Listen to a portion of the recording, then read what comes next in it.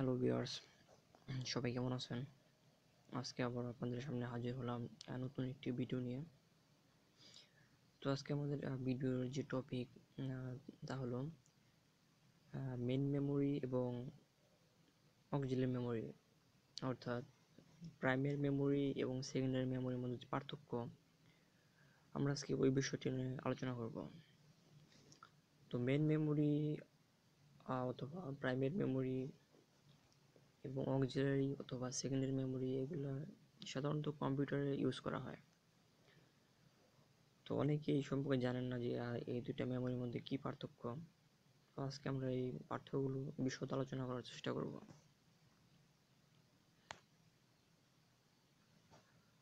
তো পার্থক্যের মধ্যে আমরা প্রথমে যেটা ধরতে পারি তা হলো যেটা প্রাইমারি মেমোরি এটাকে সাধারণত মেইন মেমোরি বলা যায়। এটা কম্পিউটারের ক্ষেত্রে মেইন মেমোরির মতো কাজ করে। আর যেটা সেকেন্ডারি মেমোরি সেটা অক্সিলারি অর্থাৎ সাহায্যকারী মেমোরি হিসেবে কাজ করে, অর্থাৎ এটা সাইড মেমোরি। এটা মেন মেমোরিকে ব্যাকআপ দিয়ে থাকে, ওই হিসেবে আর কি এটা ইউজ করা হয়। তো আমরা এক্সাম্পল পরে দিচ্ছি যে কোনটা প্রাইমারি এবং কোনটা সেকেন্ডারি। তো এরপরে যে একটা কম্প্যারিজন আসে তা হলো মানে প্রাইমারি মেমোরি যেটা সেটা হলো র্যাম বা রম। আমরা সবাই জানি এখন র্যামের কাজ কি। তো র্যামের একটা কাজ হলো এটা ডাটা প্রসেস করে। মানে আপনি যখন কোনো অ্যাপস বা কোনো সফটওয়্যার ওপেন করবেন তখন এটা প্রথমে মানে স্টোরেজ জমা থাকে সেকেন্ডারি মেমোরিতে, হার্ড ডিস্কে। আর কিন্তু এটা প্রসেস হয় আর র্যামে, এটা র্যাম ওপেন করে থাকে।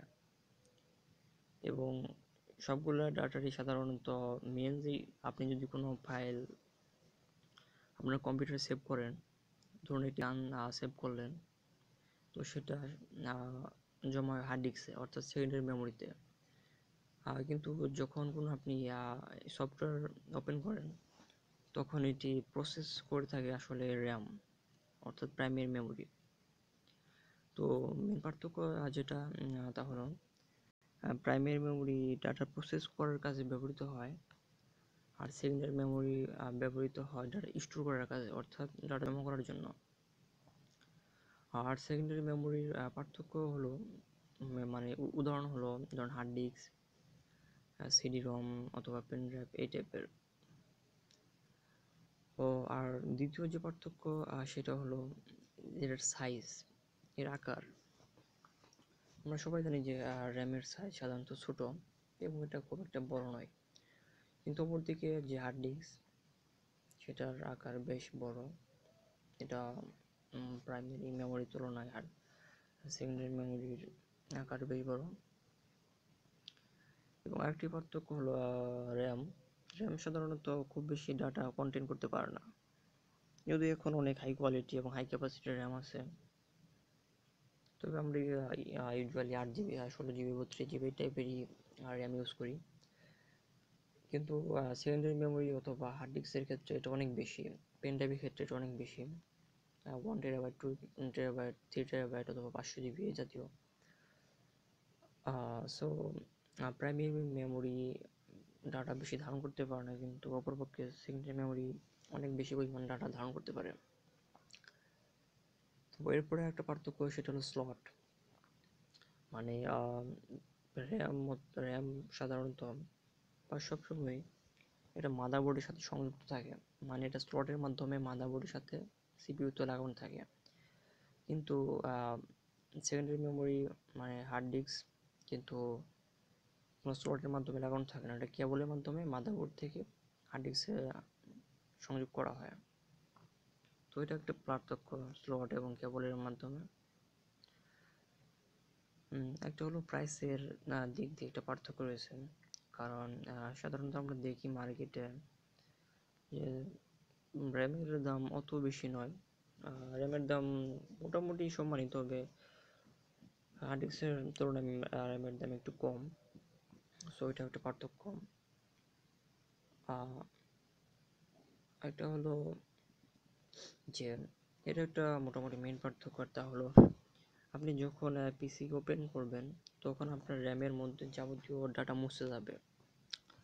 আপনি নতুন যদি পুনরায় ওপেন করেন তাহলে কিন্তু আপনি সেই ডাটাগুলো পাবেন না।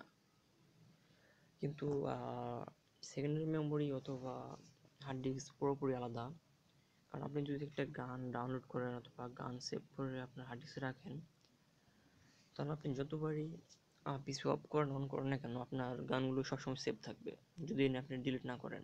তো এটা একটা পার্থক্য, বড় পার্থক্য, যে প্রাইমারি মেমোরিতে ডাটাগুলো হয়, সেভ হয়, কিন্তু আবার অফ করলে মুছে যায়। কিন্তু সেকেন্ডারি মেমোরির ক্ষেত্রে তা হয় না। প্রাইমারি মেমোরি ডাটা মুছে যায়, কিন্তু সেকেন্ডারি মেমোরিতে ডাটা মুছে না, মানে স্থায়ী ডাটা থাকে। আরেকটা ফ্যাক্টর হলো মানে আপনার কম্পিউটার অথবা এনি কম্পিউটার কিন্তু র্যাম ছাড়া কখনোই ওপেন হবে না। কারণ আপনি যখন উইন্ডোজ ওপেন করেন তখন কিন্তু উইন্ডোজটা আসলে র্যামে প্রসেসিং হয়, র্যামে লোড হয়, তারপরে আপনি সেটা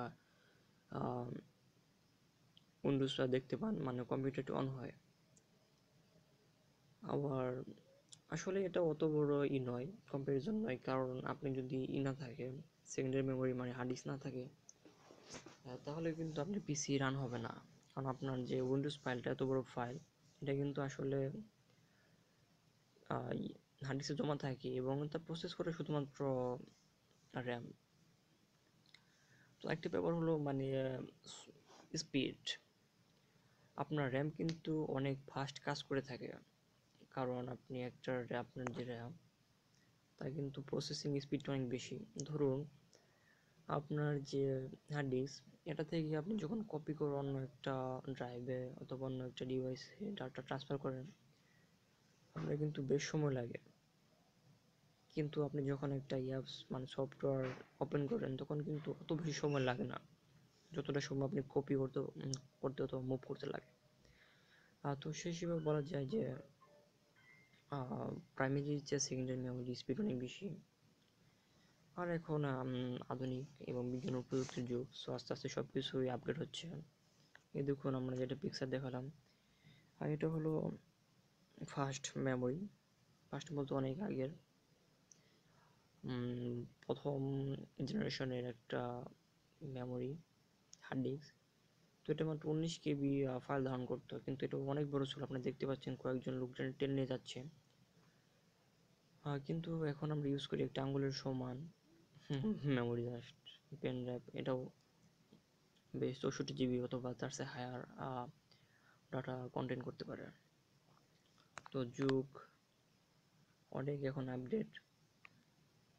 তো আপনাদের একটা পিক দেখা হবে এখন। এটা হলো 128 GB একটা র্যাম। সো এটা 128 GB ডাটা কন্টেন্ট করতে পারে। সো আসলেই আমরা দেখতে পাচ্ছি যে এখন যুগ অনেক বেশি আপগ্রেড এবং দিন দিন সব কিছু আপগ্রেড হচ্ছে এবং আপগ্রেড হতে থাকবে। তো ভিউয়ার্স, আজকে আমরা একটু চেষ্টা করলাম আপনাদের মাঝে যে একটা প্রাইমারি মেমোরি এবং সেকেন্ডারি মেমোরির মধ্যে কী পার্থক্য থাকতে পারে এবং কী জন্য দুইটি মেমোরি আলাদা রকম। তো আমরা বেশ কিছু পার্থক্য তুলে ধরলাম। আশা করি আপনার বুঝতে সহজ হবে, এবং কারো যদি কোনো বুঝতে সমস্যা হয় অবশ্যই আমাকে নক করবেন যে আপনার কোন টপিকটি বুঝতে পারেননি। আমি অবশ্যই কমেন্টে আপনাদেরকে সমাধান দেওয়ার চেষ্টা করব। সবাইকে অসংখ্য ধন্যবাদ, ভালো থাকবেন এবং আমাদের নতুন ভিডিও পাওয়ার জন্য অবশ্যই সাবস্ক্রাইব করবেন।